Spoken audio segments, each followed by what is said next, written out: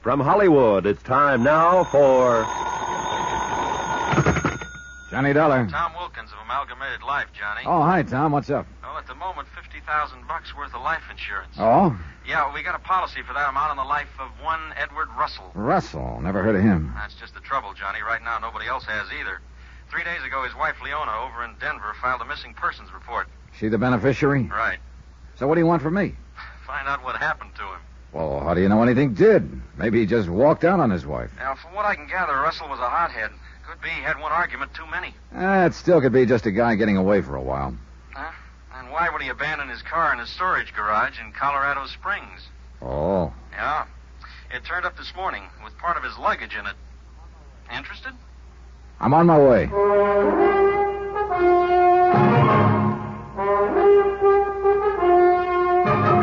Tonight and every weekday night, Bob Bailey in the transcribed adventures of the man with the action-packed expense account, America's fabulous freelance insurance investigator. Yours truly, Johnny Dollar.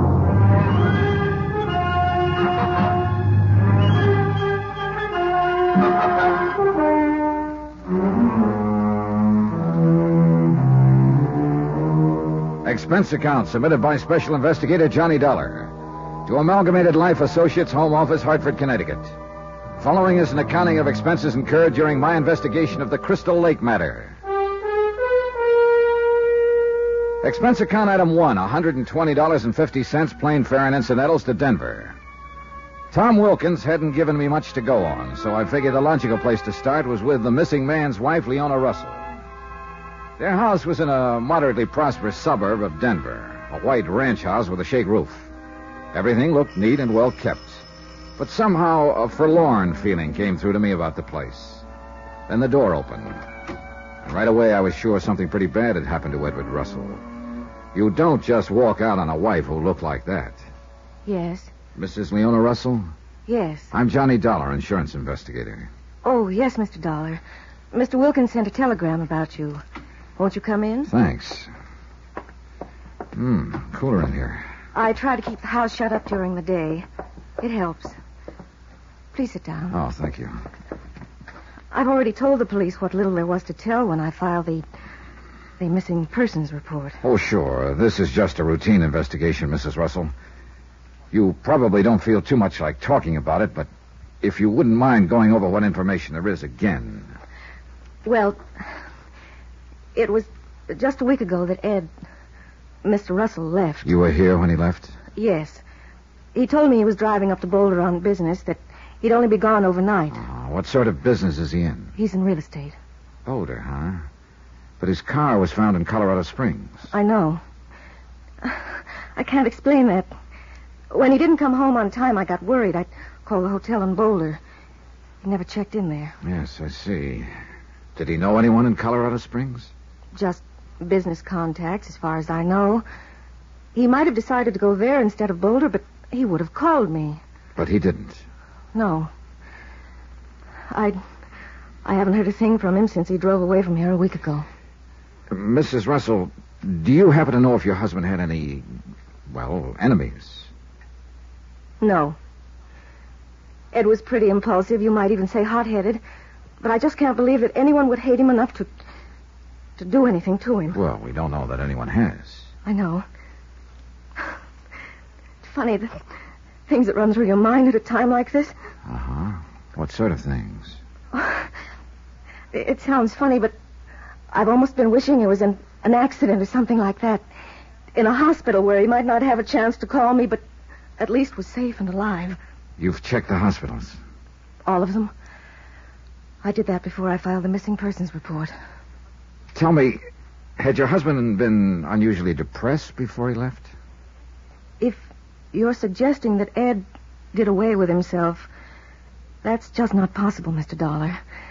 That's one thing he'd never do. He just wasn't built that way. Mm-hmm. Everything was fine between you two. Yes. Of course, we'd had disagreements, arguments in the 6 years we've been married. Who hasn't? But nothing serious. I guess I'm not being very helpful to you, Mr. Dollar. Well, I'm sure that's not your fault. You've no idea at all where he could be, then, or what could have happened? No. None at all. Except... Except what?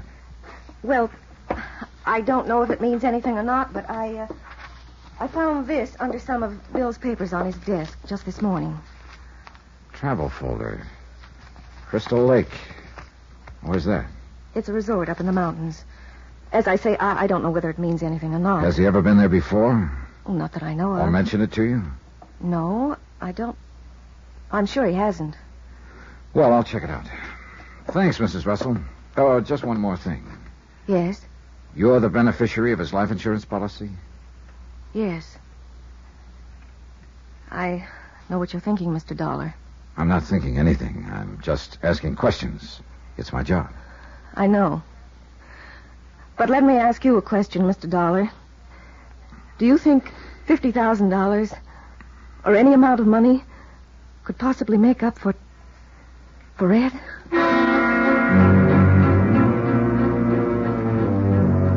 One thing about my job, you have to ask such nice questions sometimes. After Leona Russell's answer, there didn't seem to be much left to say, so I told her I'd let her know if I found out anything, and I left. I looked at the travel folder again. Crystal Lake. Pretty slim lead. But when you have nothing to go on, anything at all looks promising. Expense account item 2, $45.20. I rented a car and drove to Crystal Lake. It was a beautiful spot. 7,000 feet high, clean, thin air, fragrant pines, and the clearest water this side of the Jackson Hole country. I parked a moment and looked out over the lake. Oh, great place to drop a hook. But I had a strong hunch that the fishing I'd be doing was of a little different variety. One thing was obvious. There was a lot of money up here. Most of the cabins would be insulted to be called cabins and had their own boat landings. The village was nestled at one end of the lake, a colorful collection of Swiss chalets. I headed for the office of the local law, a deputy sheriff named Ansel Garrett. Tall, thin, raw-boned lad in his early 30s who looked like he'd spent all but the first few hours of his life in the open. Clear, keen eyes that showed he had his wits about him. Have a seat, Dollar. Thanks. Edward Russell, you said. Yeah, that's right. Disappeared about a week ago. Left home in Denver, hasn't been heard from since. So? So he could have come here. His wife found a travel folder about Crystal Lake in his papers. That's supposed to prove something? No, it doesn't prove anything, Ance, but it's my only lead. Here, take a look at this picture. You recognize him? Yeah, looks sort of familiar. You've seen him up here at Crystal Lake? Yeah, I think so. 4 or 5 days ago. Well, what do you know? Looks like my luck's changing. I hit the jackpot on my first nickel. Well, it depends on what jackpot you're talking about, Johnny. What do you mean? Well, for one thing, I could be wrong about the identification. I'd guess you haven't been wrong about many of them in your time. Suppose he was the guy, so what? Why are you looking for him, anyway? Mainly to find out if he's still alive. What makes you think he's not? Nothing definite, but a hunch that's getting stronger by the minute. Oh? Insurance investigators are operating on hunches these days, huh? Once in a while. Just like Deputy Sheriff says. All right. So hunches sometimes do pan out. But you could be way out in the pasture, Johnny. Maybe the guy just had an argument with his wife and he walked out on her. Oh, sure, yeah, I thought of that. But then I saw his wife. Nobody in his right mind would walk out on her. Like that, huh? Like that. Look, Ance, can you give me any dope on this guy? No, not much. He came to see me about 5 days ago. Why? Mainly to ask me a silly question. Silly? Yeah. He asked me if there was a guy named Bill around Crystal Lake somewhere. Oh, I take it there's more than one. Yeah, fistful, Johnny. Bill Cullen, who tends bar at the hotel. Bill Jensen, who runs the boathouse. Bill Pickens, who clerks at the hardware. Yeah, okay, I get the idea. I take it Russell didn't know which Bill he wanted, huh? Nope. Well, at least I know he was here at Crystal Lake now. You haven't seen him since, huh? Yeah, just once. Oh? That same night. He was in the bar at the hotel talking to Betty Norton. Who's she? Heiress to the Norton estate. Mining. She's got a big place on the other side of the lake near Lookout Point. Know anything about her? Phew, all I want to. Oh. She travels at a pretty good clip. Oh, I see. Well, thanks for the information, Ance. Yeah, what are you going to do now? Try to find Edward Russell. Alive or otherwise. That hunch of yours still operating? It hasn't gotten any weaker. Oh, just one thing, Johnny. This is a pretty high-grade resort here. Things are nice and peaceful. I like to keep it that way. Sure. So don't go off half-cocked, huh? For instance? For instance, don't start accusing anybody of murder unless or until you find a body. And if I do find a body? Oh, then looks like we'll have to start doing a little accusing. I left Ansel Garrett's office and walked around the village. All I knew so far was that Edward Russell, or somebody who looked like him, had been in Crystal Lake several days ago, inquiring about a man named Bill, and that he'd been at the bar with a dough-heavy girl named Betty Norton. There were a flock of Bills in town, but there was only one Betty Norton, so I decided to start with her. I drove around the lake to her home, an elaborate lodge-type place that sprawled along the shore. Betty was down on her boat dock in a bathing suit, and she was a pretty elaborate-looking job herself. I was just going for a swim. Come on, join me. Oh, I'm sorry, Miss Norton. I'm not equipped at the moment. Oh, there's some trunks in the dressing room. Yeah, well, look, I'd like to talk to you about something. But I don't feel like talking right now. I feel like swimming. But this is important. It's about... So is swimming.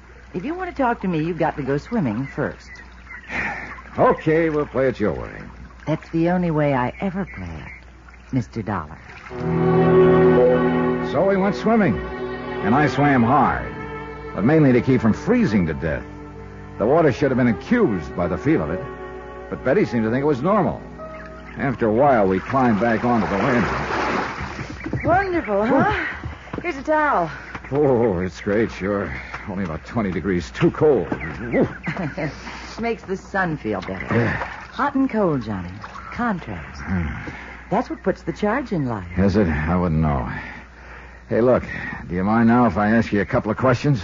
Go ahead. You know a man named Edward Russell? I don't think so. I think you do. You had a drink with him at the hotel several nights ago. Sure, this I do once in a while. Am I supposed to remember all of them? This one might have mentioned he was looking for a guy named Bill. Oh, I remember now. He thought the bartender might be the one he was looking for, Bill Cullen. So what happened? How should I know? I left. You haven't seen Russell since? Nope. Haven't missed him either. Oh, great. And for this kind of information, I practically freeze to death in the ice trough you laughingly call a lake. Maybe your trip wasn't a waste of time after all, Johnny. Oh. We met. Well, What do you do with your spare time? Well, A, I don't expect to have much, and B, isn't that sort of a leading question? I'm pretty good at leading. You must have trouble finding guys to dance with, huh? Why don't you try it sometime? Huh? I left on that, feeling like a fly who spotted the web at the last moment. And right now I was feeling just about as useless as a fly, too. I wasn't getting even close to locating Edward Russell. I went back to my room and the phone was ringing. Johnny Dollar. Hans Garrett, Johnny, Sheriff's Office. Oh, hi. Well, you can quit looking for Russell. We found him. Well, that's good news. Is it? He's dead.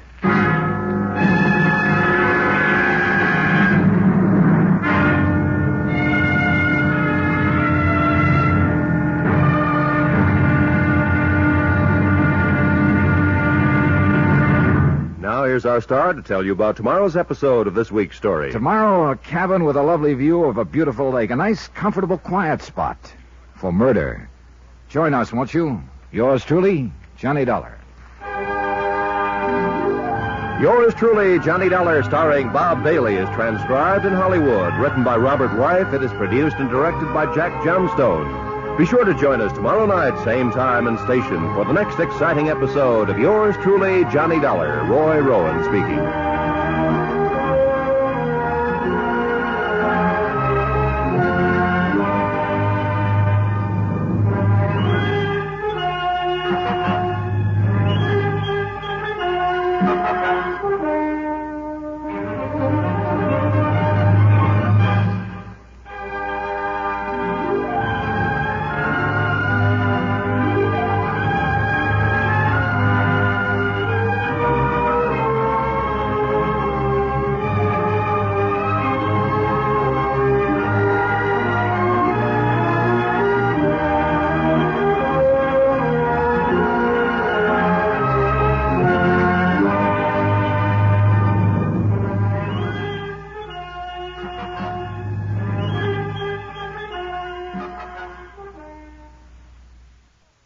From Hollywood, it's time now for... Johnny Dollar. Hans Garrett, Johnny, Sheriff's Office. You can quit looking for Edward Russell. We found him. Well, that's good news. Is it? He's dead. What? Yeah, been dead for 3 or 4 days. Where'd you find him? In a cabin on the other side of the lake. Your hunch was good. And expensive. What do you mean? It'll cost the company I represent a cool $50,000.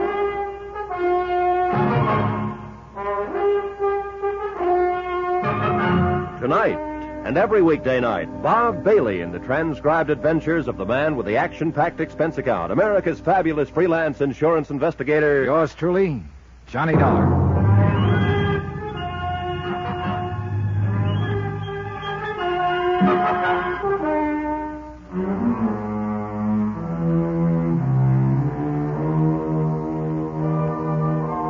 Expense account submitted by Special Investigator Johnny Dollar to Amalgamated Life Associates, Home Office, Hartford, Connecticut. Assignment, the Crystal Lake matter. Expense account continued. Item 3, $2.55. Telegram to Tom Wilkins of Amalgamated Life Associates notifying him of Edward Russell's murder. I was reasonably sure the telegram wouldn't make Tom sleep any easier. I headed for the office of Ansel Garrett, deputy sheriff in charge of the Crystal Lake substation. Sit down. Not good, huh, Johnny? No, not good. Not good at all. Who found the body, Ants? A fellow named Bixby's waiting next door. I figured you'd want to talk to him. Thanks, I do. First, though, I'd like you to run over what you know about this deal again for me. I want to know just where we stand in it. People at this resort pay a lot of money for peace and quiet. I don't want to disturb it any more than I can help. Good luck. The meaning? Meaning if you know where you stand in this deal, you're a lot better off than I am, and I've got a strong hunch a lot of peace and quiet's going to get disturbed before it's wound up. I don't like your hunches, Johnny. You got a way of proving out. Like the one about Russell being dead. I suppose you give me the rundown. Okay. And I can make it short because there's not much to tell. The company I represent holds a $50,000 policy on Russell. About a week ago, he disappeared. His wife filed a missing persons report? Yeah, Leona Russell over in Denver. She said her husband had told her he was going on an overnight business trip to Boulder. He never came back. His car was found in a garage in Colorado Springs. His wife couldn't account for it? No. She said she was completely in the dark. I take it she's his beneficiary. Oh, yeah, sure. I thought of that, too. I asked her about it. What kind of an answer did you get? Tears, mostly, and a pretty withering look. Either she's completely clean or she's one of the best actresses I've ever seen. The rest of the story you told me. How Russell came into your offices several days ago looking for a guy named Bill, last name and description unknown. You know, like I said, there's a flock of Bills in this neck of the woods. Yeah, no. The bartender, the man who runs the boathouse, a clerk in the hardware store, a few assorted others. I told you I saw Russell having a drink with Betty Norton the same night he came to see me. Did you check her out? Yeah. I had to go swimming with her in that sub-zero lake before she'd answer any questions, though. Then what I got from her was nothing. She said she'd met Russell at the hotel, had a drink with him, then left. That's all you've got, huh? That's it. That's precious little to go on. I'll let you talk to Mr. Bixby. Oh, Mr. Bixby, would you step in here, please? This is Johnny Dollar, insurance investigator. Mr. Clarence Bixby. Hi. How are you? Not too good at the moment. You got troubles. It was my cabin the body was in. Oh? The padlock had been changed, Johnny. Here it is. No fingerprints other than Bixby's. I monkeyed with it for a while until I realized my key wouldn't fit, and then I pried it open with a big screwdriver. Mr. Bixby, would you mind showing me your cabin and just what happened? I guess not. Doesn't matter much now, anyway. What do you mean? Well, I was going to show the cabin to a guy when we found the body. He wanted to buy the place. But who'd want to buy it now? Bixby and I drove halfway around the lake. His cabin was a couple of 100 feet from the edge and had a good view of the water.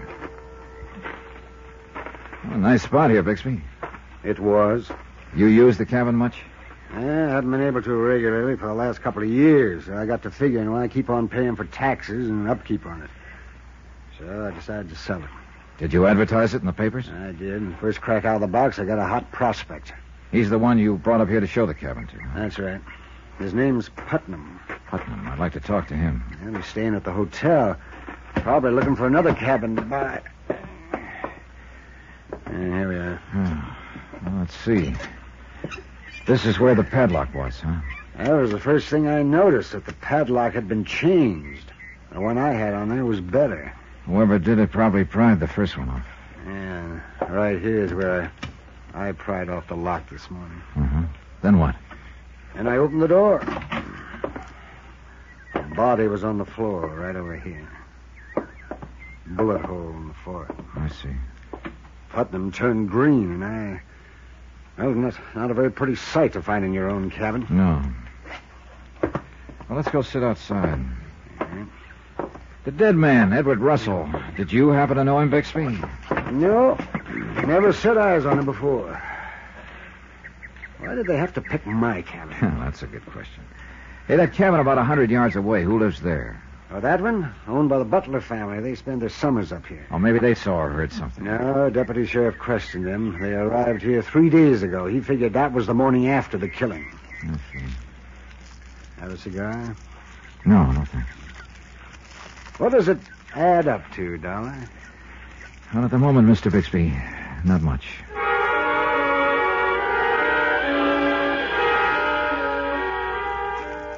I sat there and watched Bixby tie his cellophane cigar wrapper into a neat little knot.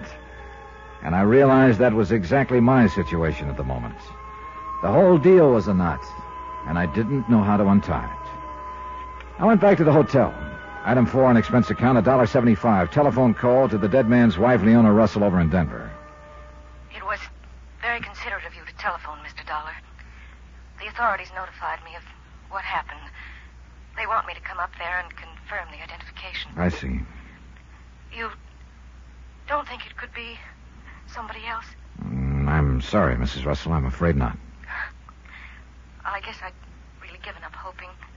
All the time I was trying to tell myself he was alive, but... Yes. Look, Mrs. Russell, have you ever heard of a man named Clarence Bixby? Bixby? No. Your husband was found in Bixby's cabin. Did you ever hear him mention the name? No. Okay. Thanks anyway. I'll keep in touch. I hung up and sat there a moment, thinking her over. She stood to benefit to the tune of $50,000 by her husband's death. She seemed on the up and up, and yet... Expense account item 5, another call to Denver, to the police department. I wanted them to check on her, but I found out that they and Ansel Garrett, working together, were a couple of jumps ahead of me. They'd already checked on Leona and established the fact that at the time of her husband's murder here at Crystal Lake, she'd been in Denver. I decided to look up Putnam, the man who'd wanted to buy Russell's cabin. I found him in the bar at the hotel. Yes, I tell you, it was quite a shock, Mr. Dollar. When Bixby opened his cabin door, the body sprawled there in front of us. Yes, quite a shock. Yeah. How come you decided to buy Bixby's cabin, Mr. Putnam? Well, my wife and I had been on the lookout for a cabin for some time. When I saw Bixby's ad in the paper, it sounded like just the sort of place I was looking for. I see. So I answered the ad, made the arrangements with Bixby to come up here and have him show me the place. Mm-hmm. Are you still interested in buying a cabin up here? Possibly. I've always wanted a place where I can come for rest now and then, but after what's happened, I don't think I'd be too happy in Bixby's place. Mr. Putnam, the dead man's name was Edward Russell. Did you happen to know him? Of course not. Why? Ever hear of him before? See here, Mr. Dollar, what is your reason for asking questions like that? Surely you don't think I'm involved in any of this? Oh, routine, Mr. Putnam. Well, I don't care for the routine, Mr. Dollar. Well, look, I would... Skip it. See you later, Putnam. What pulled me into action was a glimpse I caught of the bartender. I started remembering a few things. Number 1, Edward Russell had been looking for a guy named Bill. Number 2, the bartender was one of several guys by that name here at Crystal Lake. Number 3, something I saw on the bartender's face made me think he could be the Bill that Russell been looking for. I left Putnam's table and slid onto a stool at the bar. Hi. Hi. What'll it be?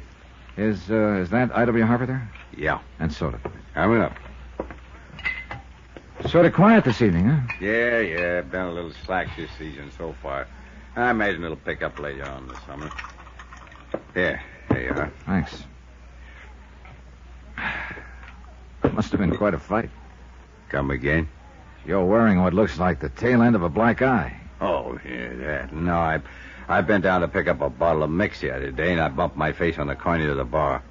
You're, sure that's the way it happened, huh? Where are you getting at, pal? Better take a look at my car now. Insurance investigator. Yeah. A guy named Edward Russell was in here a few nights ago with Betty Norton. He was looking for someone named Bill. By some strange coincidence, your name is Bill. And by an even stranger coincidence, you've got a black eye. Okay, Dollar. So Russell did give me the black eye. I traded him a split lip for it. What happened? I still haven't figured it out. He was in here drinking. He started talking to Miss Norton. She called me by my first name, and suddenly this Russell heats up. He comes up to me and starts asking me a bunch of questions. What kind of questions? Well, mainly had I ever lived in Denver. I told him no, but he didn't seem to believe me. Got pretty insulting, and we ended up outside. He pasted me first, and I let him have one. Then I spotted the hotel manager and broke it off. They left right after that. Well, why the cover-up about hitting your face on the bar? Are you kidding? Look, how long do you think a bartender would last in a hotel like this if the management knew he got in a fight with a customer? Particularly if the customer winds up dead, huh? Yeah, I heard about the killing this afternoon. Tough, but I must say that guy was asking for trouble. I don't know what was eating him, but something sure was. You didn't see him after that night? No. Check on me if you want. Oh, don't worry, I will. Hey, wait a minute. What's the matter? You said something a minute ago that just rang a bell. You said they left together after the fight. Who's they? Russell and Miss Norton. You sure about that? You sure she was with him when he left? Sure, I'm sure. You don't miss any tricks about a guy like that. Hey, look. If she told you different, I don't want to get nobody in trouble. That's where you and I differ, Bill. There's one person I want to get in trouble real bad. Who? The person who killed Russell. And right now, Betty Norton looked like an interesting possibility. I went outside and started walking along the lakeshore in the moonlight, thinking about it. She told me she'd left alone after one drink with Russell. But according to the bartender, she'd lied. She and Russell had left together. The motive stumped me, though. As far as I could figure, Leona Russell was the only one who could profit by her husband's death. Yet she didn't kill him. But Betty Norton, the girl who always had to play everything her way, I decided to have another talk with her and turned to go back to the hotel. Then I stopped. Out of the corner of my eye, I'd seen a movement near a tree on the slope above me. A shadow where there shouldn't have been a shadow. I scrambled up the slope. But there was nobody in sight.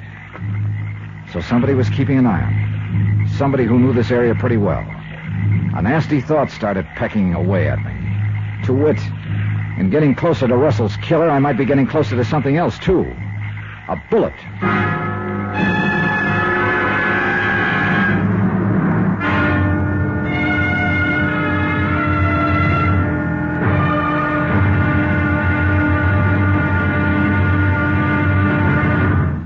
Now, here's our star to tell you about tomorrow's intriguing episode of this week's story. Tomorrow, a girl who lied and a padlock that didn't. Join us, won't you? Yours truly, Johnny Dollar.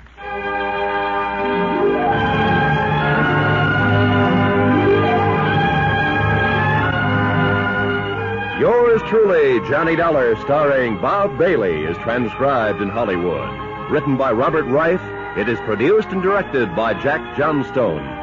Be sure to join us tomorrow night, same time and station, for the next exciting episode of Yours truly, Johnny Dollar.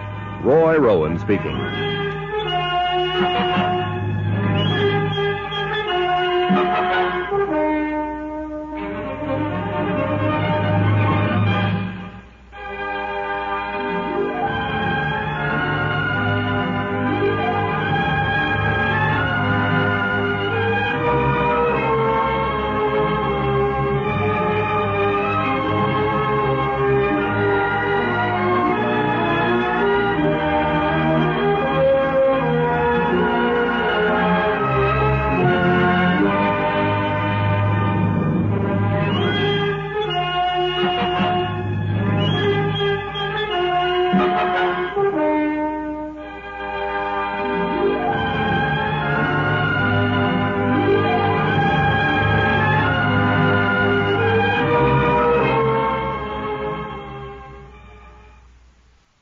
From Hollywood, it's time now for...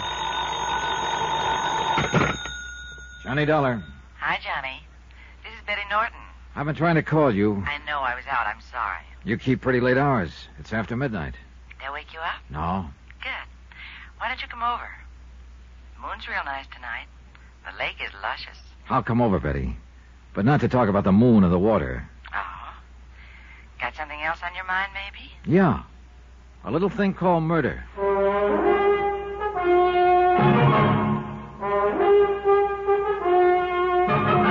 Tonight and every weekday night, Bob Bailey in the transcribed adventures of the man with the action-packed expense account, America's fabulous freelance insurance investigator. Yours truly, Johnny Dollar.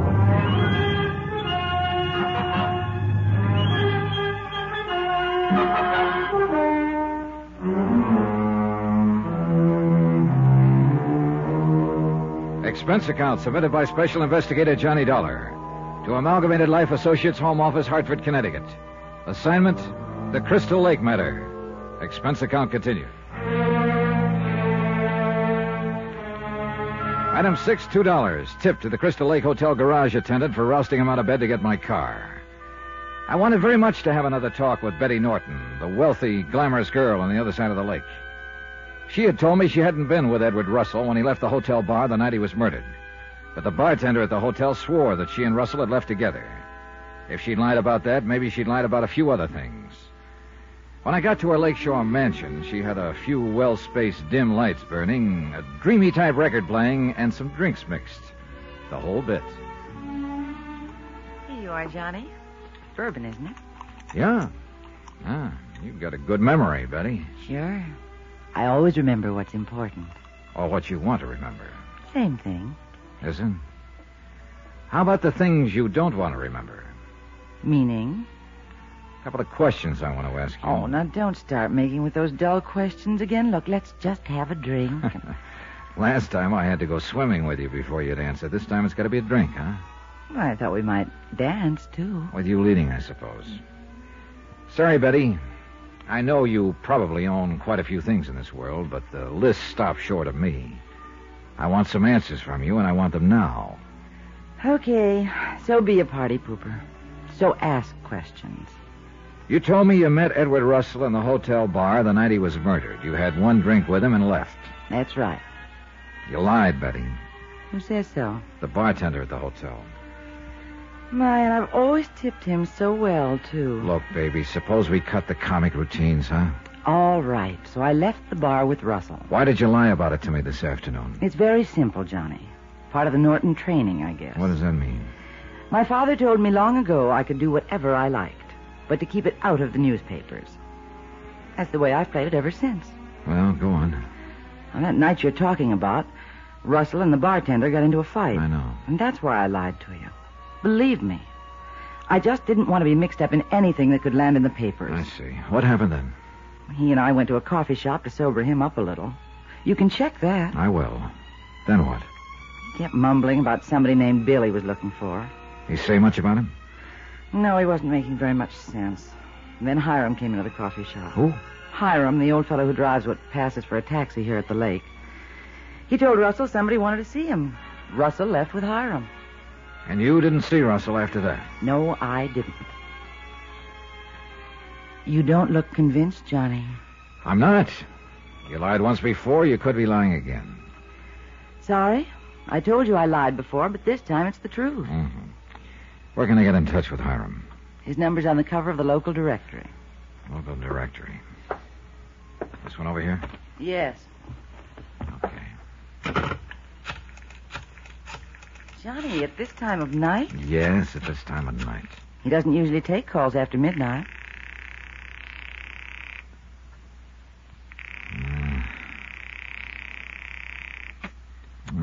Sleep around somewhere, I guess. Well, I'll check him in the morning. What is it? Shh, quiet.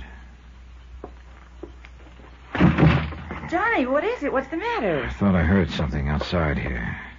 Could it have been one of your servants? Well, I only have a housekeeper with me here, and she went to bed hours ago. There are a lot of deer around here. Maybe that's what it was. Yeah, maybe. Johnny, you call Hiram in the morning. He'll back my story up. It's crazy thinking I had anything to do with Russell's murder. What possible reason could I have? A pretty weird one, maybe, but it might fit. You told me this afternoon you had to play everything your way. You've probably been doing it most of your life and getting away with it. Maybe Russell wouldn't cooperate. Are you kidding? Look, men like Russell are a dime a dozen. So I had a drink with him and got mixed up in a barroom brawl. I should have known better. But as far as getting interested in him, I wasn't. Believe me, I can always find others who like to play it my way, as you put it. What's the matter? Oh, you kill me. That gold-plated front you put on. I wonder if behind it you aren't just a hollow, lonely kid. Thanks a lot for reminding me, Mr. Freud. Oh, sorry. I guess that was a little out of line. I guess I was asking for it. But you're wrong about me not being able to stand anyone who doesn't play it my way. You see, I found someone who won't. And I kind of like it. Kind of like you, that is. Yeah, look, I guess don't I better... worry. I'm not going to try to appropriate you or to buy you. But about the loneliness? Don't leave just yet, Johnny. Stay just a few minutes more. Okay. Just a few minutes.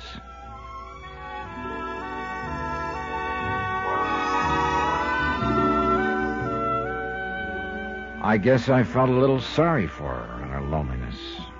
Or maybe it was... Well, anyway, I stayed a few minutes more. I think it was just a few minutes. My watch had stopped. First thing in the morning, I tried to get Hiram, the cab driver, on the phone again, but still no answer. I headed for Deputy Sheriff Ansel Garrett's office. Clarence Bixby, who owned the cabin where Russell's body was found, was with him. Good morning, Johnny. Ants, Mr. Bixby? Oh, morning, Dolly. Anything new? Not much. Well, I won't take up any more of your time, Sheriff. However, I would like to ask a favor of you, though. Oh, what is it? So far, the Denver papers haven't mentioned which cabin up here the body was found in. Now, I'd appreciate it if it could be kept that way. Otherwise, if it got out, I'm afraid my chances of ever selling the place would be pretty dim. Yeah, and anybody who'd want to buy it for that reason would probably be the kind of person not very welcome here at the lake. Okay, Bixby. Sounds reasonable enough. I'll see what I can do. Much obliged, Sheriff. Cigar? No, thanks. Dollar? No, thanks. Well, I'll see you later, fellas. I'll be around a day or two more if you want me for... Okay. Well, how do things look this morning, Johnny? Just like Bixby's cigar wrapper. Hmm? I wish he'd quit tying those things in knots. Every time he does it, it reminds me that we're right in the middle of a knot we can't untie. Yeah, it's a bear, all right. Oh, brother, it's worse than that. A guy named Edward Russell takes off from his home in Denver and disappears. He turns up here looking for a guy named Bill, of which there are too many in this town. Then Bixby brings a prospect up here to show his cabin, too. He finds the padlock's been switched. Russell's body inside. Yeah. Ants, the only person who stood to profit financially on Russell's death is his wife, Leona, beneficiary on his $50,000 insurance policy. But she couldn't have killed him. The Denver police established her in Denver at the time. Oh, incidentally, she's up here at the lake now, Johnny. Oh, yeah, she told me over the phone you wanted her to confirm the identification. How'd she bear up? Not too well. It's kind of rough. You got any information out of Betty Norton? Well, her story is she had coffee with Russell after his fracas with the bartender. Hiram, the cab driver, came in and told Russell somebody was looking for him. Russell went away with Hiram. You checked with Hiram? I've been trying to get in touch with him on the phone. No answer. Yeah, he's on the go a lot. He keeps his cab behind the hotel garage. We can check there and leave a message for him. Yeah, okay. Ants, what about Bixby as a possibility? I thought of that too, Johnny. It'd take an awful lot of nerve to kill a guy and then arrange to discover the body in your own cabin, but it sure would be quite a cover. Yeah, but like you say, it'd take more nerve than most men have got. Besides, we run a check on Bixby, and we've turned up absolutely nothing to tie him into the deal at all. Now, there's no evidence he'd ever known Russell. I know. Leona Russell can't remember her husband ever mentioning Bixby's name. Hey, wait a minute. How about Putnam? Well, the guy who wanted to buy Bixby's cabin? Yeah. The same thing could apply to him. He knew the cabin was empty. He could have planted Russell's body there and then arranged for Bixby to open the cabin. It could be, except how does he tie in? I don't know. He said he and his wife wanted to buy the cabin. Might be interesting to check with his wife and see what she says. Not a bad idea, Johnny. I'll put in a long-distance call to her. Don't count on much, though. At this point, Ansel, I'm counting on nothing. and I wasn't. I was getting nowhere trying to match a logical motive with any of the suspects. I decided I might as well continue checking guys named Bill around town and see if I could find the one Russell had been looking for. I went down to Bill's boathouse at the landing. Bill Jensen, who ran it, was a stocky, heavyset man in his late 20s. His face looked friendly enough. That is, if you weren't paying much attention to his eyes. They were about the coldest shade of blue I'd ever seen. What can I do for you, Mr. Dollar? Boat, maybe? A little information, maybe. What about? A man named Edward Russell. The guy who was murdered? What about him? Did he come around here to your boathouse? Not that I know of. Well, he was looking for a man named Bill, and I thought you might be the one. No. No, Aunt Garrett was telling me about him, but I'm not the one he was looking for. Sorry. Did you happen to see him around town anywhere? Russell? No. First time I saw him was his picture in the paper after the killing. I see. Hey, you got quite a lot of boats here, Jensen. Yeah, pretty big investment in them. You keep the ones here in the boathouse padlocked, I see. No, I have to. Used to get one stolen now and then. Say, you want to take one out in the lake now, Mr. Dollar? Not right now, Jensen. Maybe later. See you around. All of a sudden, I was real interested in Bill Jensen and his boathouse because some of the padlocks on the boats looked very much like the one that had been placed on Bixby's cabin door, the one he'd pried off when he discovered Russell's body. I wanted a closer look at those padlocks, but now wasn't the time. I went on back to the hotel to look for Hiram, but his taxi still wasn't there. So I left him a message to contact me as soon as possible. Then, after dark, I went back to the boathouse. There was nobody around. I slipped in the back and took a close look at the boat padlocks. Yeah, no doubt about it. They were the same kind as the one on Bixby's door. And one of them was missing. Yeah, Bill Jensen could be my boy. I hit the deck fast behind one of the boats and looked around me. It was a bad spot to be in. I was pinned against a wall. I edged toward the rear, then dove for the door of the tiny office. Then I realized my mistake. I'd figured that the office would have an outside door, but it didn't. I was trapped. Yeah, it looked like I'd just solved the murder. The hard way.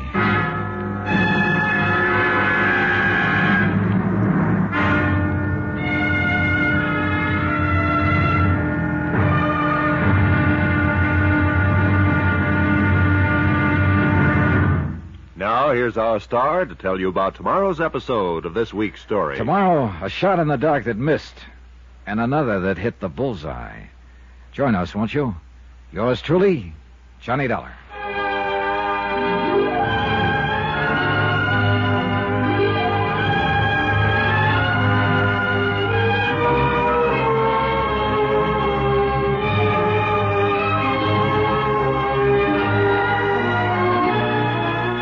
Yours truly, Johnny Dollar, starring Bob Bailey, is transcribed in Hollywood. Written by Robert Reif, it is produced and directed by Jack Johnstone. Be sure to join us tomorrow night, same time and station, for the next exciting episode of Yours truly, Johnny Dollar. Roy Rowan speaking.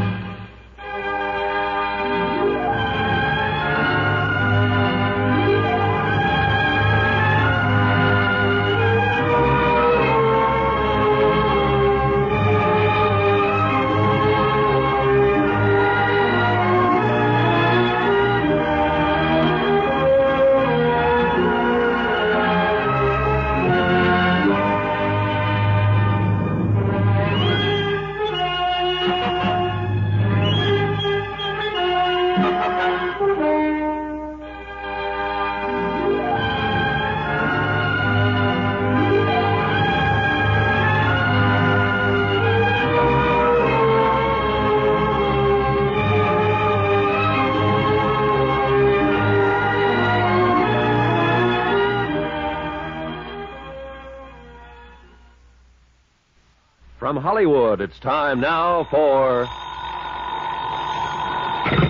Johnny Dollar. Ansel Garrett, Johnny. I was out when you phoned a minute ago. Ants, get over here fast. What's the matter? I'm trapped in the office of Jensen's boathouse. Trapped? Look, I've got no time to explain. There's a man outside with a gun, and I can't hold him off much longer. Who is it? I don't know, but I've got a strong hunch it's the one who murdered Russell. And he's trying to do likewise to me.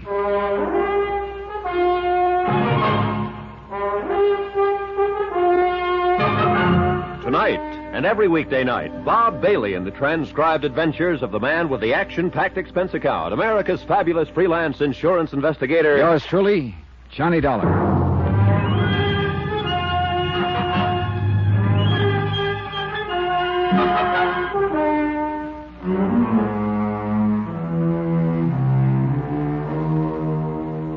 Expense account submitted by Special Investigator Johnny Dollar to Amalgamated Life Associates, Home Office, Hartford, Connecticut. Assignment, the Crystal Lake matter. Expense account continued. Item 7, 2 cents. Just about what I figured my life was worth at the moment. The tiny office I was in had no windows and no outside door. A real trap. And outside in the darkened boathouse, somebody with a gun was stalking me. Probably the killer I'd been looking for.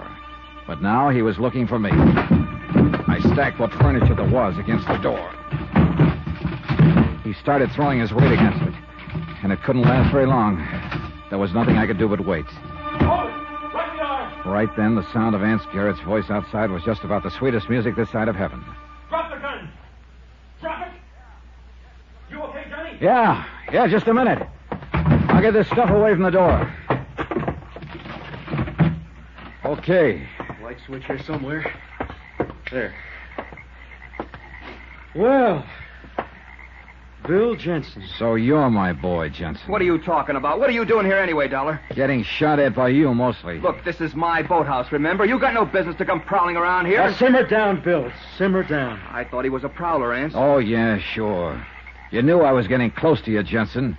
You decided to put me out of the ball game, and you came pretty close, believe me. I tell you, I don't know what you're talking about. I figured it was somebody after my boats Expect again. me to buy a story now, like that? Just hold it a second, both of you. If I can get a word in edgewise around here, maybe we can straighten things out. They're pretty straight right now, as far as I can see. Maybe. Bill, you claim you figured Johnny was a prowler trying to steal something, huh? How would you figure it, Ance? I see somebody sneaking into the boathouse and catch a glimpse of somebody else hanging around outside. Wait a minute. Somebody else? Who? Man or woman? I couldn't tell. Whoever it was got out of sight mighty fast. Oh, sure. Pretty convenient story, Jensen. Somebody around here has been keeping an eye on me right from the start. But right now, it figures to be you. Look, Dollar, I'm... Hold it, Bill. A couple of Jensen's boats have turned up missing lately, Johnny. It's natural he might think that and something else has turned up missing here, too, Ance. What do you mean? That's why I came here to the boathouse tonight in the first place. When I was here this afternoon, I noticed that the padlocks on his boats were missing. One of them was missing. They looked an awful lot like the one that Russell's killer put on the cabin door when he planted the body there. A lock's a lock, Johnny. Yeah, but one of Jensen's is missing. Don't forget that. Oh? Here, come here. Take a look. Right there. Yeah. So it is. How about it, Jensen? I didn't even know it was gone. How do I know what happened to it? Somebody stole it. Probably the same guy who stole those boats last month. Look, if you're trying to involve me in Russell's murder, you're wasting your time. I didn't even know the guy, and you got nothing to tie me into it. No? Then you better listen to a few facts, Jensen. Edward Russell took off from his home in Denver and came up here to Crystal Lake looking for a guy named Bill, which just happens to be your name. Half a dozen other Bills in town, too, Dollar. Now, what does that prove? Russell's body was found in Bixby's vacant cabin when Bixby brought a prospect up to show him the place. Bixby's lock had been taken off the door and a new one put on. Your padlock, Jensen. I already told you somebody must have stolen it from Then me. I come around to your boathouse here to check on the locks, and you start throwing shots at me. You figure it out. You haven't got a case against me, and you know it, Dollar. Just the same, Jensen. You better come down to my office with us. I got a few more questions I want to ask you. And I'd like to check your gun against the slug that killed Russell. Go ahead. Check it. Sure, I'll come down with you, Ance. I want to get this straightened out, too. But let me tell you something, Dollar. Next time you come around my boathouse without a search warrant, I won't miss. We questioned Jensen for an hour, but he didn't change his story. He kept denying any connection with the murdered man, Edward Russell, or his wife, Leona. Afterward, Ance and I went into his office.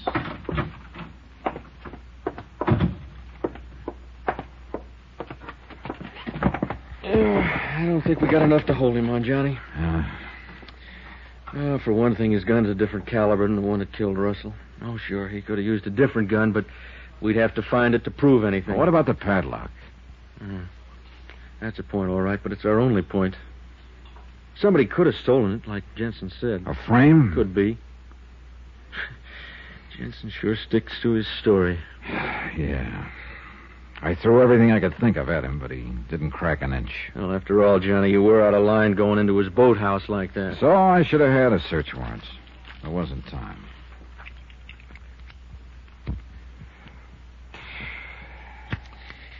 You know, you got quite a knack for stirring up trouble. If you're wrong about Jensen and the other suspects, you're going to owe a few apologies. Apologies I don't mind handing out. But Russell's killer I want. You think I don't? Deputy Sheriff Garrett speaking. What? Oh, yeah, put it through. It's Mrs. Putnam in Denver, Johnny, wife of the man who wanted to buy Bixby's cabin. Yeah. I put a call into her earlier. Hello? Oh, yeah, Mrs. Putnam. This is Deputy Sheriff Garrett up at Crystal Lake. Yeah, the reason I'm calling, your husband tells us you and he had been interested in buying a cabin up here for some time. I thought I'd check with you. What's that? You sure about that? I see. Yeah, well, thanks very much, Mrs. Putnam. Well, I guess your hunches are still clicking, Johnny. She didn't know anything about it, huh? Not a thing. Didn't even know her husband was up here.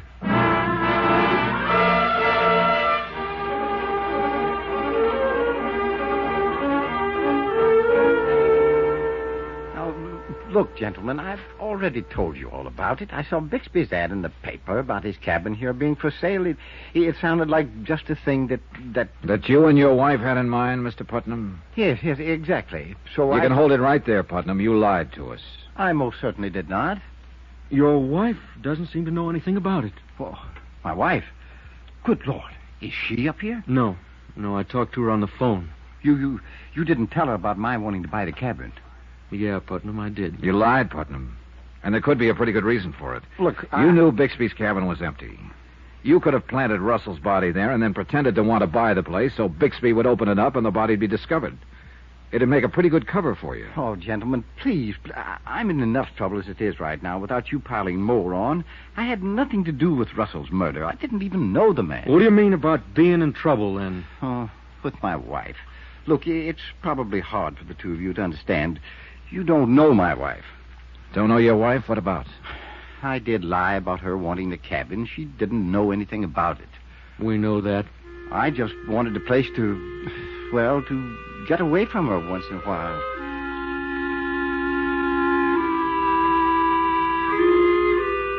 Ance looked at me, and I looked at Ance.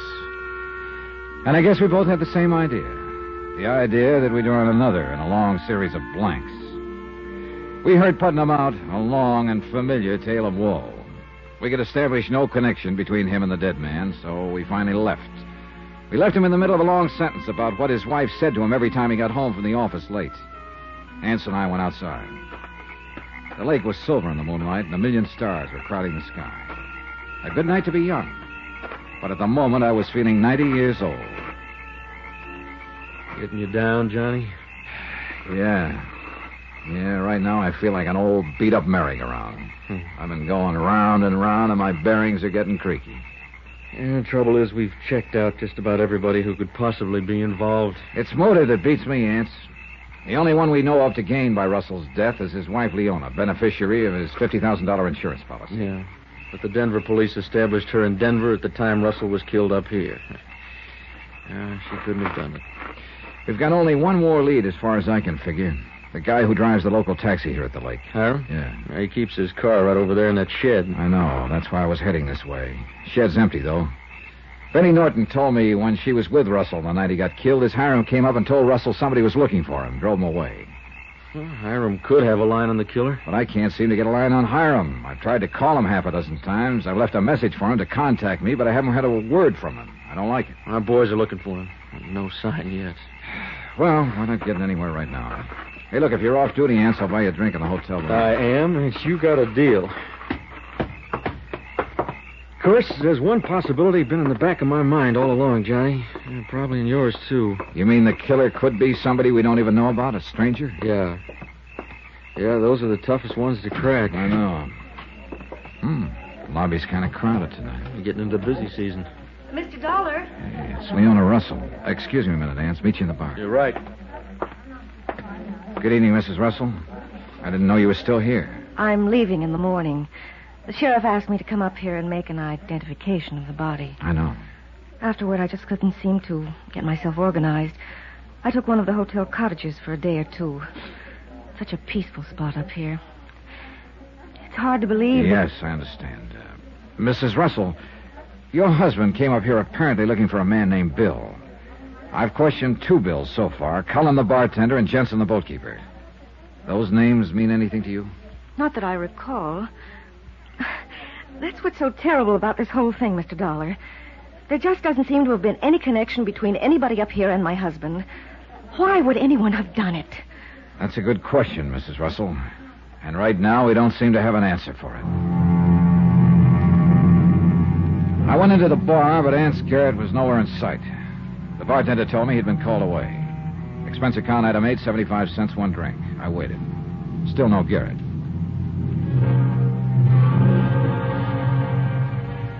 After a while, I went on in back of the hotel to check on Hiram's taxi cab. Nothing. The message I'd left him was still there.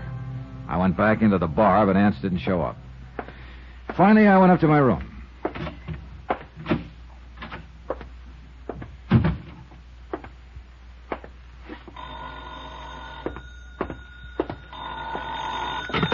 Johnny Dollar. Ance Garrett, Johnny. Oh, hi. I tried to call you in the bar just now. They told me you'd gone to your room. I got tired waiting for you. Sorry, I got hauled away on official business. I'm calling from a gas station up near the 3 Mile grade. Trouble? Plenty. Johnny, seems like when you go looking for people, it always turns out to be bad luck. For them. What do you mean? You came up here looking for Russell. He turned up dead. Now you've been looking for Hiram, the taxi driver. Don't tell me. Afraid so. We just fished his body out of a ravine.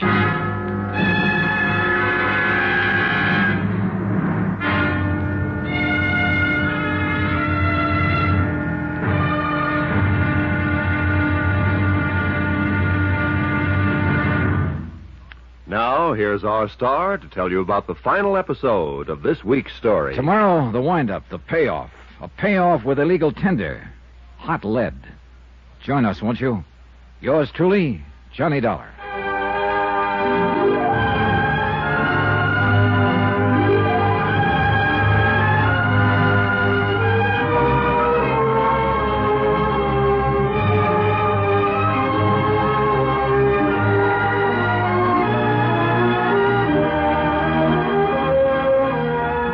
Yours truly, Johnny Dollar, starring Bob Bailey, is transcribed in Hollywood.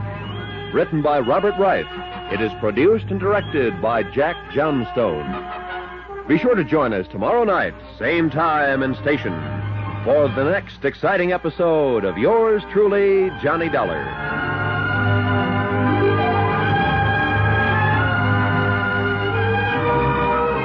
This is Roy Rowan speaking.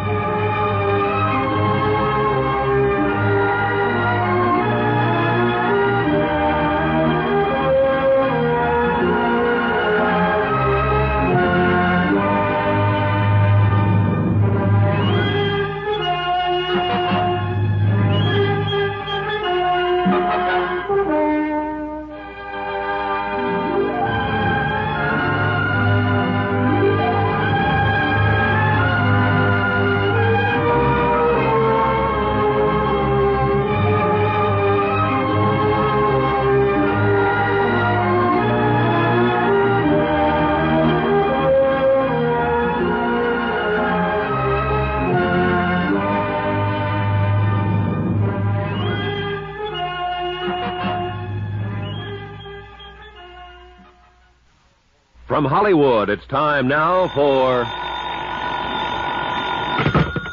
Johnny Dollar. Ansel Garrett, Johnny. I'm calling from a gas station up near the 3 Mile grade, 10 miles north of the lake. Trouble? Plenty. Johnny, seems like when you go looking for people, it always turns out to be bad luck. For them. What do you mean? You came up here to Crystal Lake looking for Edward Russell. He turned up dead. Now you've been looking for Hiram, the taxi driver. Don't tell me. Afraid so. We just fished his body out of a ravine.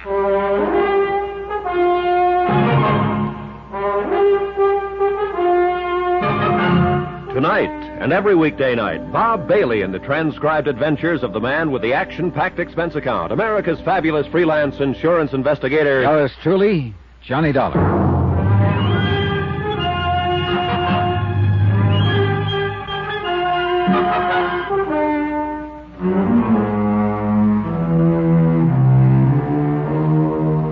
Expense account submitted by Special Investigator Johnny Dollar to Amalgamated Life Associates, Home Office, Hartford, Connecticut. Following is a final accounting of expenses and report of my investigation of the Crystal Lake matter. Item 9, $1. Tip to the garage man to get my car out in a hurry. I drove up to the 3-mile grade. Deputy Sheriff Ansel Garrett was waiting for me beside the highway and led the way down the ravine. Watch the footing, Johnny. It's pretty tricky. Yeah. Who discovered Hiram's body? One of my boys patrolling the highway. He spotted a glint of metal down here in the moonlight. Yeah, here we are. Yeah. Oh, brother. Taxi cab and all, huh? What a wreck. Yeah.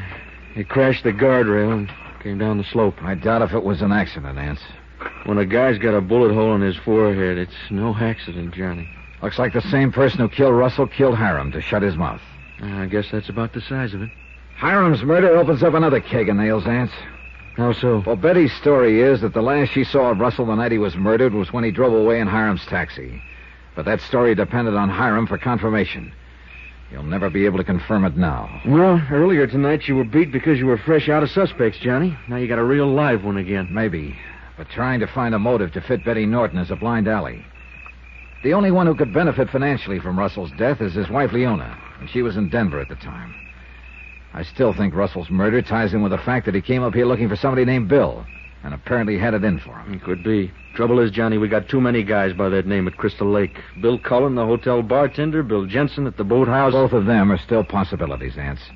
The bartender had a fight with Russell on the night of the murder, and it was one of Bill Jensen's padlocks on the cabin where the body was found. Yeah. That's true enough. Whoever killed Russell and hid his body in Bixby's vacant cabin didn't know that Bixby was planning on selling the place and would bring somebody up to show it and discover the body. Sounds real convincing, Johnny. Now all you have to do is figure out somebody's name for the whoever and a good motive, and you're all set. Oh, yeah, sure. Real simple. You know, one thing that's been bothering me from the start, though. Why did the killer plant Russell's body in a cabin? With all the wide-open spaces around here, why a cabin? Yeah, he could have figured dogs or animals would uncover the body if it was outside somewhere. How about the lake? Bodies have a way of coming to the surface. Yeah, I guess you're right. If we could only have gotten to Hiram before this... You happen to know where he lived? No, a little rooming house not far from the hotel. You through here? No, not yet, Johnny. I got a couple of my boys beating the bush around here. Okay, I'll head back to town and see if I can turn up anything of interest at Hiram's rooming house.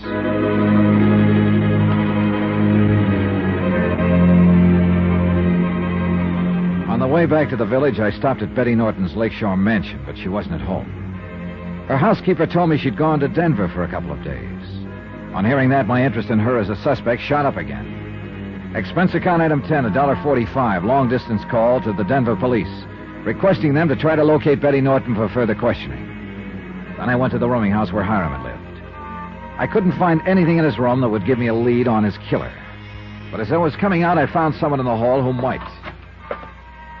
Huh? Well, Bill the bartender. Oh, hello, Dollar. What are you doing here? It's real simple. I live here. Oh? Same rooming house as Hiram, huh? That's right. Now, look, don't go trying to tie me into his murder. We was friends. I didn't know the news of his killing was out. How did you know he was dead, Bill? Well, I just talked to one of Vance Garrett's boys at the hotel. He told me. Oh, I see. No, you don't say, Dollar. You still think... Look, whoever killed Hiram is the same one who killed Russell. You had a fight with Russell on the night of his death. Yeah, well, I explained that to you before. He was looking for somebody named Bill. He thought I was the one, got tough about it. But that's all there was to it. I didn't kill him. I didn't kill Hiram. And you'll never prove that I did. Yeah, going round and round on the merry-go-round. Somewhere along the line, I must have missed something. But I didn't know what. I decided to go back and start from the beginning. In this case, Bixby's cabin, where Russell's body was discovered. I found Bixby in the hotel bar. Hi, Dollar. Care for a drink? No, no thanks, Bixby. Well, I got a little good news earlier this evening. Sheriff Garrett told me he was through checking over my cabin so I can get it cleaned up and repainted now. You going to advertise it again? Yeah, I'm not too optimistic about my chances of selling it, though. Even though the location of it's been kept out of the papers, everybody at Crystal Lake here knows about it. You never found out who put that new padlock on the door, huh? Oh, the lock came from Jensen's boathouse. But we haven't been able to tie in Bill Jensen with any of the rest of it. Look, Bixby, you mind if I take another look around your cabin? Not at all, Dolly. You want me to go with you? No, that won't be necessary. Okay. Here's the key. Help yourself. It was my last chance. Maybe there was something in the cabin that neither Ansel Garrett nor I had noticed before. Something, anything that would give me a lead. I spent an hour going through it inch by inch, and I drew a great big blank. Everything was in place. Nothing had been touched. Even my cigarette butt on the front porch and Bixby's cigar wrapper twisted in a knot where we'd sat and talked after he'd reenacted the discovery of Russell's body. Inside, only marks on the floor where Ansel Garrett's boys had measured the distance of the body from the door, stuff like that. But as far as anything that would give me a fresh lead, there was nothing. Nothing at all. I was licked and I knew it.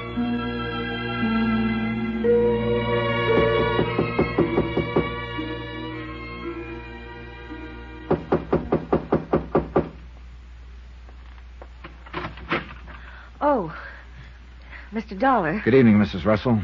I just dropped in to say goodbye. Well, that was very thoughtful of you. Please come in. Thanks. When are you leaving? I'm checking out in the morning. What are your plans? I'm not sure, Mr. Dollar. I'll probably get rid of the house in Denver and take an apartment for a while. After that, I don't know. Have you filed your claim yet on your husband's insurance policy? No, not yet. My lawyer will take care of it for me. I'd rather not have any more to do with things like that personally than I can help. Mr. Dollar, have you gotten anywhere with your investigation?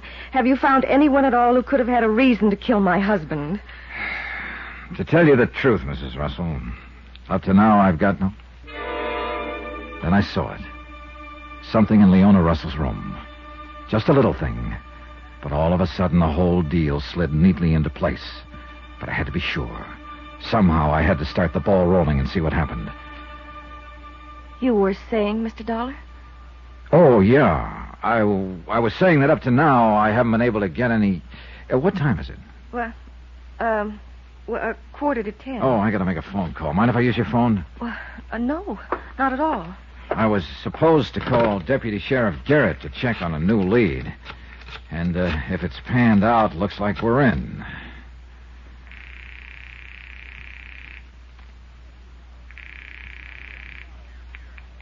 Deputy Sheriff Garrett. Johnny Dollar, Ants. How's that new lead look? Huh? What new lead? Yeah? Good. Hey, what are you... Oh, maybe putting on an act for somebody, Johnny? That's right. Well, looks like we're on the right track at last. You can't beat a lab test. Thanks, Ants. Something new has developed, Mr. Dollar? Yeah. Looks like we're finally closing in on the right man, Mrs. Russell. I gotta run now. Got a date with the sheriff. But I'll keep you posted. I went outside her hotel cottage and waited. I could hear her on the phone. In a moment, she came out, started along the trail near the lakeshore. I followed. I was sure I was finally getting close to Russell's killer. But then a gun barrel on my back told me I'd gotten a little too close. Hold it, Dollar. Well, Mr. Bixby. Surprised? As a matter of fact, no. Bill? Is that you, Bill? Dollar. Hello, Leona. Leona, you stupid little... Falling for a gag like Dollar just pulled on you. But I had to talk to you, to warn you. Looks like you're a little stupid, too, Bixby. Huh? You have a habit of tying cigar wrappers into knots. I just spotted one of them in Leona's cottage. I told you I should never have come to your cottage, Leona. You insisted. I had to see you, Bill. Yeah, Bill. That's what threw me about you, Bixby. Clarence Bixby, but a middle name of William, huh? Wilfred. If it'll do you any good now. It was you and Leona right from the start. Her husband found out about it, but all he had to go on was the name Bill. Somehow he got a lead that brought him up here to Crystal Lake. Of course I arranged for him to get the lead. Yeah. You wanted to be easy to find. You had Hiram, the taxi driver, decoy Russell to you, then killed Hiram to shut his mouth. Bill, get rid of him. Then you killed Russell in your own cabin and left his body there. I had to. The people in the next cabin moved in that night. I was afraid they'd see me if I moved the body. So you played it smart. You stole a padlock from Bill Jensen to throw suspicion on him. Then you advertised your cabin and discovered the body when a prospect wanted to see the place. A pretty neat cover, Bixby. You had a lot of nerve. I still have, Dollar. Enough to do what has to be done now. And sweet little Leona Russell, the poor, grieving wife. In it with you right from the start. Hurry up and do it, Bill. Then you and I can... Oh, no, that's where you're wrong, Leona. It's not going to be you and I anymore. Bill, you can't say that. You engineered the whole deal right from the start, and I'm sick of it. I'm getting out. You can't get out, Bill. You hear me? You can't. You're in this as deep as I am. Oh, yes. I can get out all right, Leona. I know one good way. Oh, yes, I've used it before, and it works. Here's for you, baby. Bill, no. Bill! He swung the gun toward her. I dove at him, but too late. Oh, no. I hit him twice in the face and went down. I bent over Leona, but she was gone. She must have been dead when she hit the ground.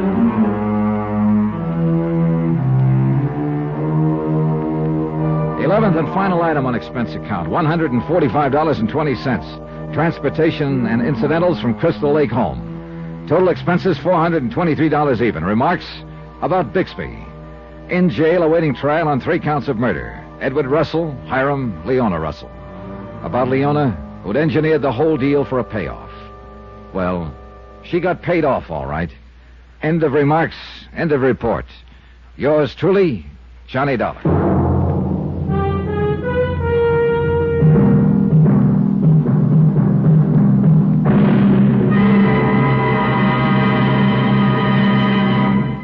Now, here's our star to tell you about next week's story. Next week, beginning on Friday night, because I'm sure you'll want to listen to the Republican convention Monday, Tuesday, Wednesday, and Thursday of next week, a simple string of beads, and each bead on it, a motive for murder.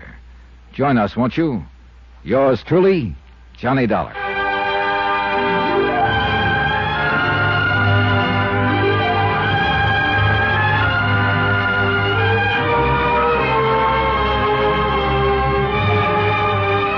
Yours truly, Johnny Dollar, starring Bob Bailey, is transcribed in Hollywood. Written by Robert Reif, it is produced and directed by Jack Johnstone. Heard in this week's cast were Dick Crenna, Charlotte Lawrence, Gene Tatum, Howard McNear, Forrest Lewis, and Herb Ellis. Musical supervision by Amerigo Marino. Remember, next week's story will start on Friday night because of the Republican convention on Monday, Tuesday, Wednesday, and Thursday. So join us Friday, a week from tonight, same time and station, for another exciting story of yours truly, Johnny Dollar. Roy Rowan speaking.